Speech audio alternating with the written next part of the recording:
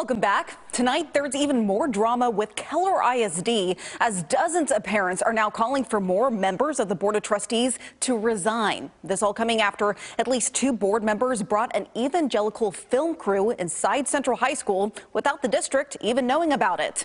As Nicole Nielsen explains, parents want everyone with any sort of involvement off that board. And then they come up and sit right behind our table and are just recording us. Henry Hawes, a sophomore at Central High School, says February 9th was no regular school day. Why Central High School? What the heck could they be doing here? It's a question many parents are asking after a European film crew responsible for a documentary titled God, Jesus, Trump were seen wandering the hallways and cafeteria, talking to kids, filming them eat lunch, all accompanied by Keller ISD board member Sandy Walker, on a day that the principal was out of town.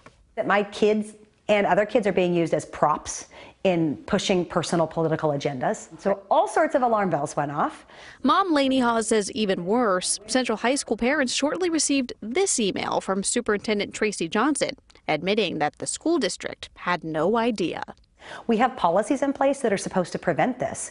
And what's frustrating is all the policies in the world aren't any good if the people in charge break them. In a now deleted Facebook post, Sandy Walker resigned over the weekend, while fellow board member Micah Young posted that he was also on site during the film crew's visit, notating that he did not observe any students being interviewed, but that he regrets if any students were caught on film. He touts safety and security for the students, and then he violates the very procedures that he claims are important. For parents, an apology isn't enough. One of our big questions is actually where the relationship was made. Who reached out to whom?